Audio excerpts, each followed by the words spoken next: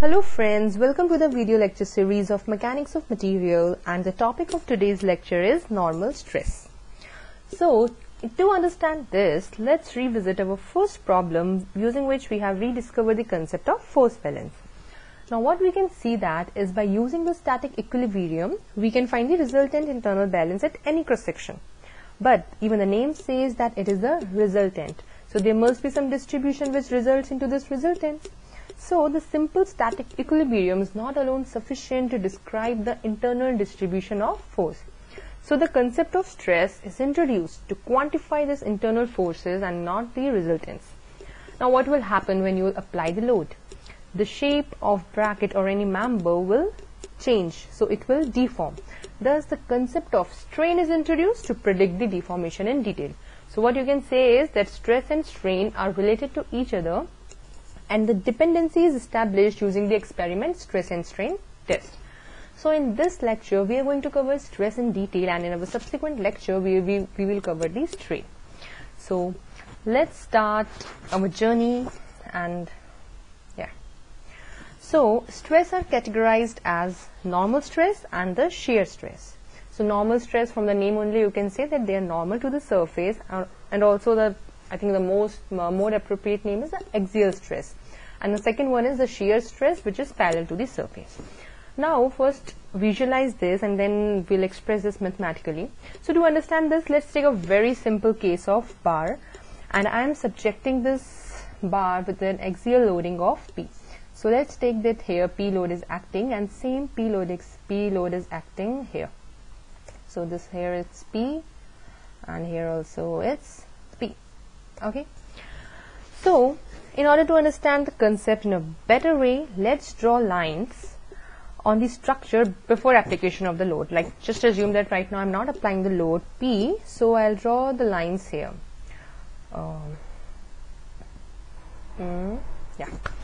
So these lines are uniformly distributed, as you can see. Now what I'm doing is I'm applying, I will observe here like how these lines are changing due to the application of load. Now load P is applied, and see what you can see here is that the lines that are near to the circular holes are not uniform, but the lines that are in the middle, they are uniform. But what will happen when you will use the method of section? You will get the same resultant at each section. Okay. So now I'll express this, or express all these things mathematically. So let's go to the mathematical definition of normal stress.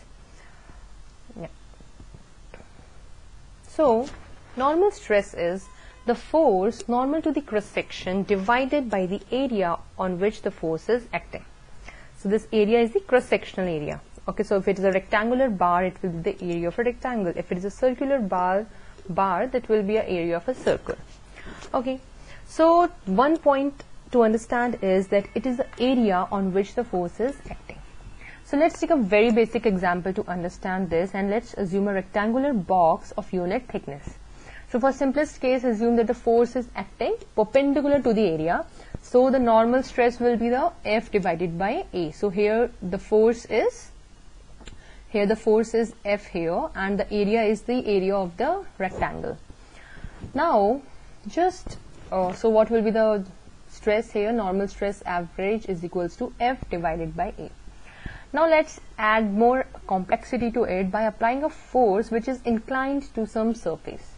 Okay, so now if I'm saying that here F is acting at an angle theta to the horizontal, so what will be the normal horizontal component of this? So the horizontal component of this thing, it will be F cos theta, right?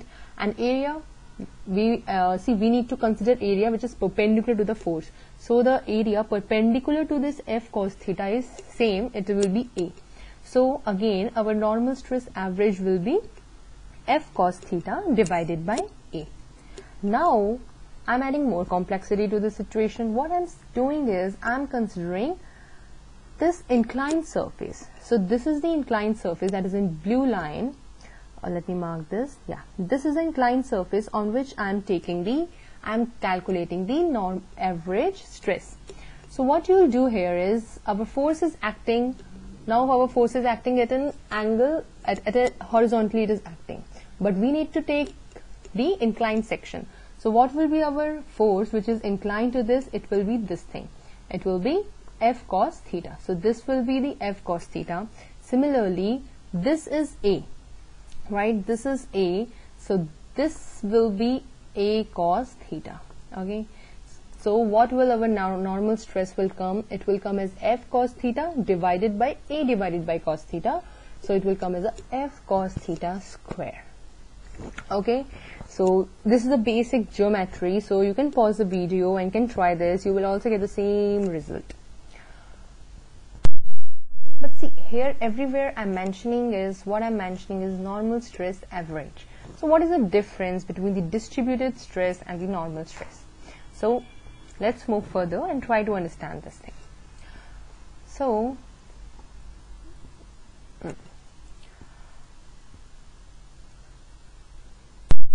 now I'm considering a random structure. Now in this case, let's take an elementary area delta A. So this is the elementary area delta A on which del F is acting. So what you can define is that the normal stress is equals to limit delta A tends to 0 and del F divided by del A. Now what do you mean by that delta A tends to 0? It simply means that stress are defined at a point. Now what you can say is that this is for one point, right? Similarly, you can define this for this point, and so on. So if you take a resultant of all these normal stresses, what you will get is a average normal stress whose resultant will be F and area is A. So this Fx is a resultant of all the small delta force, all the forces that are acting on this random structure. And we'll study this in detail when we'll do the Saint-Venant principle. Now let's examine this in greater detail, the relationship between the distributed stress and the resultant. So if we write the stress in the differential form, the stress will be the del F divided by the delta A. Now so what will be the del F? Del F will be the sigma multiplied by delta A.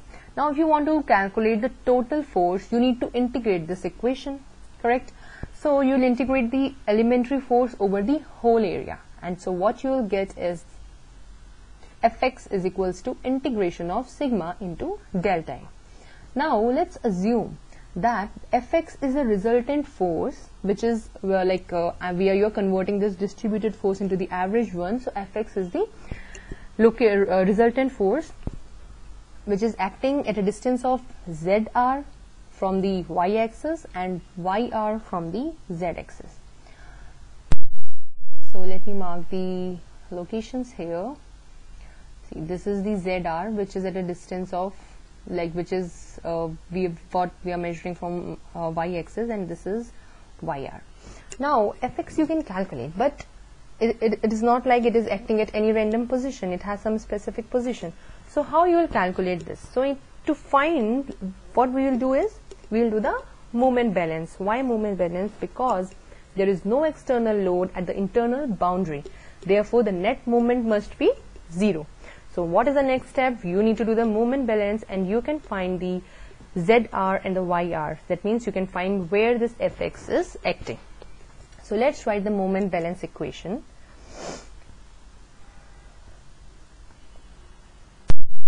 Now my Fx is acting at a distance of ZR, and similarly here my F that we have defined here is acting at a distance of Z. Okay, so what we have to do, that the moment created by this resultant force, it should equate the moment created by this internal and distributed force. Then only our structure is in equilibrium, right? So if you equate this Fx multiplied by Zr, that will be the moment. Fx is the force and Zr is the perpendicular distance. So Fx multiplied by Zr equals to sigma dA into Z, and then you have to integrate it. How? See, as you can see here, dF is equals to sigma into dA, correct? So this is the dF, that is the force, and force which is acting at a distance of Z. So force multiplied by Z is the moment, and since it's a distributed moment, you are integrating it over the area A. So when you solve this, what you will get here is ZR. Similarly, this Fx is also creating a moment about the Z-axis, right?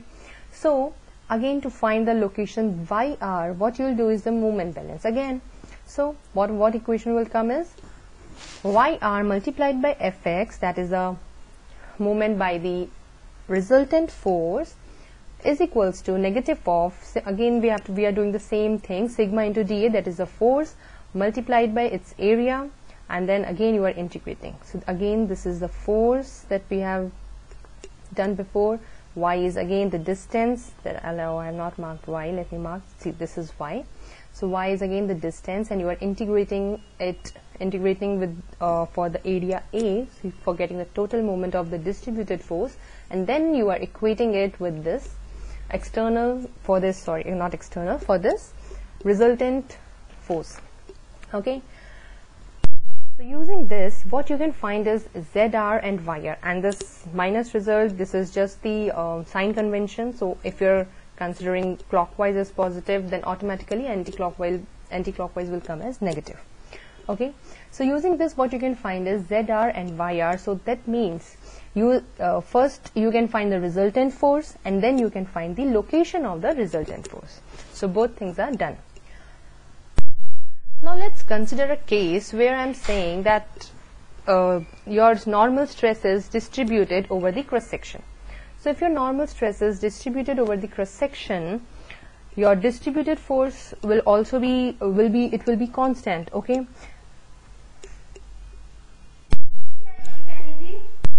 so for this special case where your normal stress distribution is constant over a cross section, your Fx will be the integration of sigma x into dA and A. Now I'm saying that stress is constant, that means you can take sigma x outside. So what will come here is this equation. So Fx is equals to sigma x, since it's a constant, and integration of dA, which will give you Fx is equals to sigma x multiplied by A. Now using the previous equation that we have find out, again you will take sigma x in the sigma x outside, since it's a constant value. What you will get is this thing. Now if you will see this term, if you will see this term, so can you relate this term with the first moment of inertia, and you will get here is ZCG multiplied by the integration of dA.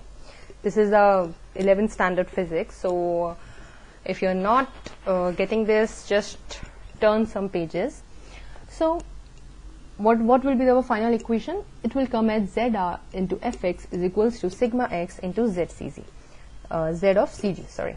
So this Fx and sigma x and A, this we have already calculated here first thing only. These things are equal, so that means you can cancel those things. So what you will get is ZR is equals to ZCG. So what is the conclusion here? The conclusion here is your ZR is equals to ZCG only and only if your normal stress is uniform over the cross section. That means if your normal stress is uniform over the cross section, it will act at the centroid of cross section. One more thing we need to consider here is the length of the bar. See, if your cross section is varying along the length of the bar, then this conclusion that we have made is not valid. So we will see that in upcoming lectures, but for now you can say that okay, if your bar is uniform, your resultant force will act at the CG of the bar, okay, the CG of the cross section. So what are the conditions for the uniform normal stress in bar? So first thing is